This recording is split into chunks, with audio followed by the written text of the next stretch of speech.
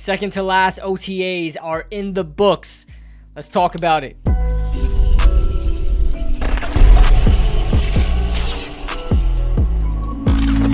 What is going on, guys? What is going on, 27 Squad? Welcome back into another video. I apologize for the late upload again. Just a tough day at work. It's probably going to be like that tomorrow for the last OTAs as well, as I'm training a new trainee, and you know, those type of days are longer than usual. So that being said, let's get started. Today, the Giants focused on the red zone, and those are the type of practices where you're going to see a lot of highlights. Obviously, they're closer to the end zone, so a lot of those catches really matter because they mean touchdowns. And man, there were a lot of touchdowns today on 7-on-7 and 11-on-11. Let's start with Daniel Jones and going through his progress as he works back up to eventually work on 11-on-11s and back to full form, as he was on 7-on-7s, where he threw a couple of touchdown passes to Jalen Hyatt, one to Malik Nabers. That says that he completed 5 of 6 passes, 4 of which were touchdowns, and they were all consecutive.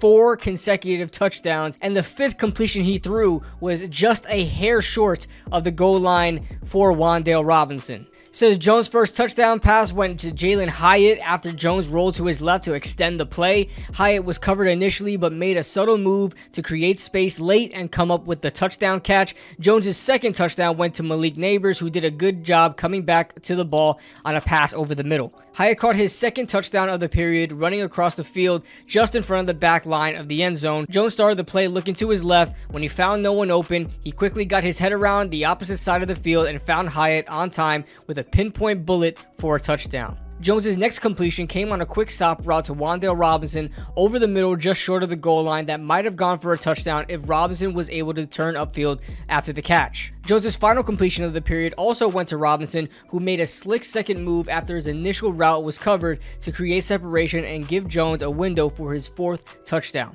Now moving on to 11-on-11s. As you guys know, like I said, Jones not working on 11-on-11. So when you see Drew Lock out there, he is working with the first team. And Drew Lock seems to be adjusting pretty well to the first team defense and getting good chemistry with the first team offense, because he started out really, I don't want to say bad because he's on the first team. He's just struggled a lot playing with the first team offense, but now he's starting to pick it up a bit as he completed 9 of 10 passes, and I believe they were all consecutive. If I'm not mistaken, I could be wrong about that, but he completed 9 of 10 passes, including 2 highlight touchdowns to Malik Nabers. You saw that one flowing all over Twitter where Malik Nabers just absolutely made an incredible catch on the left sideline, and it kind of made an awkward adjustment to it, but got up there and caught the ball in an acrobatic fashion. Malik Nabers definitely showing that he is going to be a absolute threat wherever he's lined up, and however you give him the ball, he is going to make a play. Jalen Hyatt even alluded to that during his press conference.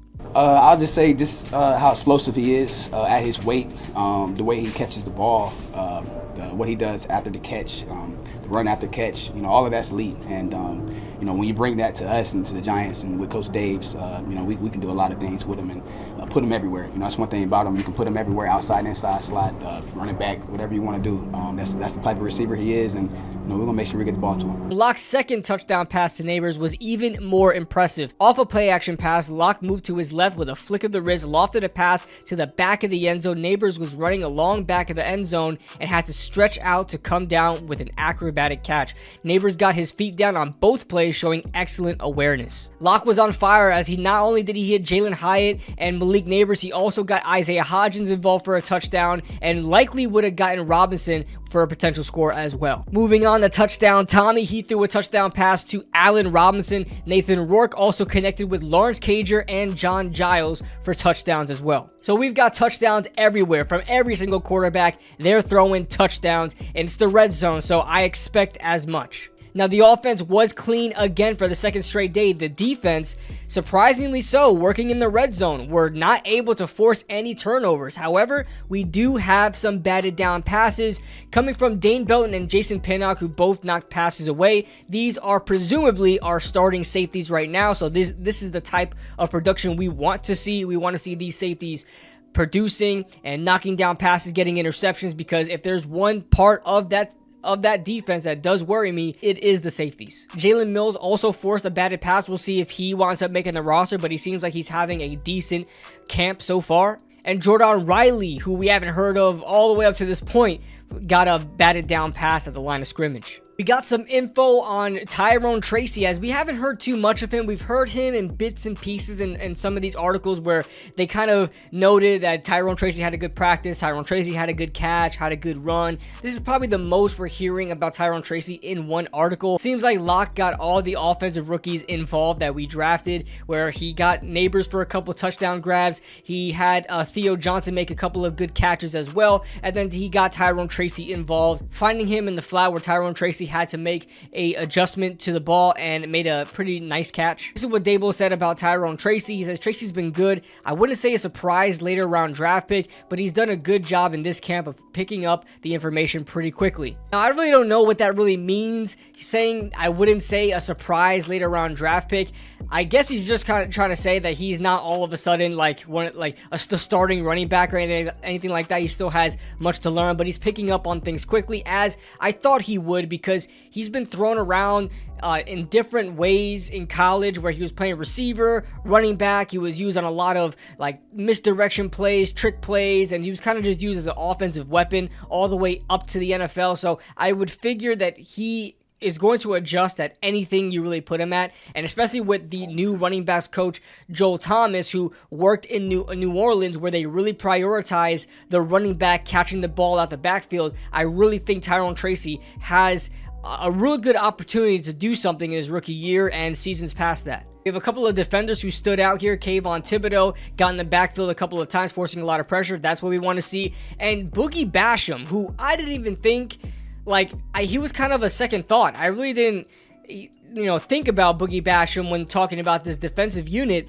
but here he is in multiple articles where he's saying that he's forcing a lot of pressure and getting a lot of would-be sacks. Could have had 2 sacks today. Azeez Ojulari also making some noise. I'm anxious to see how they're going to use him. If he's going to be healthy, he's going to be a great rotational piece.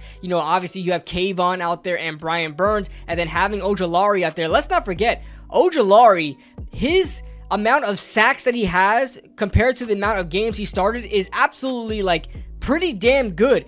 Pretty damn impressive. He's been productive when he's on the field. The only problem is he's not on the field enough. So if we can get a healthy season out of Azeez Ojulari, I think he's still going to be the 3rd defensive end or 3rd outside linebacker, edge rusher off the edge, but he's going to be a damn good swing edge rusher. And Dexter Lawrence did a really good job in the run game as well. Now, the streak has been broken, guys. It was an 8 OTA streak where Deonte Banks was mentioned. I didn't hear anything about Deonte Banks.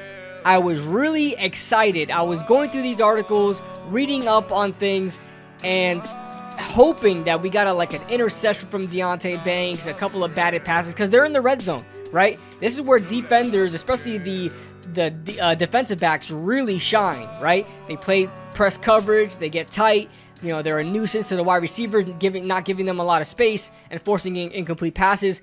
We really didn't see that from the cornerbacks today. We're really seeing a lot of action from the safeties, where you got, Tyler Nubin out there. He made some plays. Dane Belton, Jalen Mills, Jason Pinnock. All the safeties really did something that we know of. All the safeties, even Trey Hawkins, the cornerback, had a couple batted passes. We didn't hear anything from Deonte Banks or Cordell Flott. So I'm just going to assume that either they didn't throw their way or they got dotted on. I don't know. But that's all the news, guys. Let me know your thoughts in the comment section below. We will be back here tomorrow, hopefully not as late.